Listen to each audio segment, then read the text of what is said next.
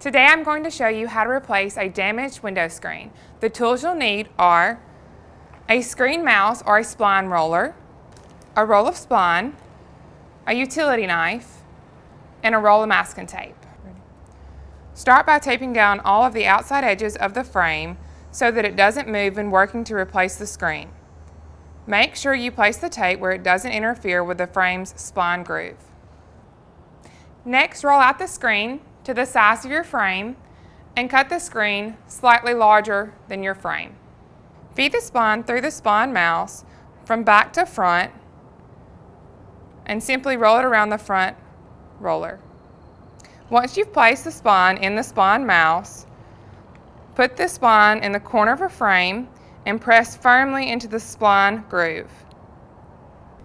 Make sure the mouse roller is lined up with the frame's spline groove and continue to roll, pushing firmly along the spline groove. Be sure to keep the screen in line with the frame. At the corners, either cut the spline or turn the corner by adjusting the spline with your fingers and lining the screen mouse roller back up with the spline groove. Line up the screen and then press firmly as you roll. Once the spline and screen are rolled and completed on two sides of the frame, continue rolling the remaining two sides while applying some tension on the screen. Next, use the back side of the utility knife blade and press in the corners of the spline.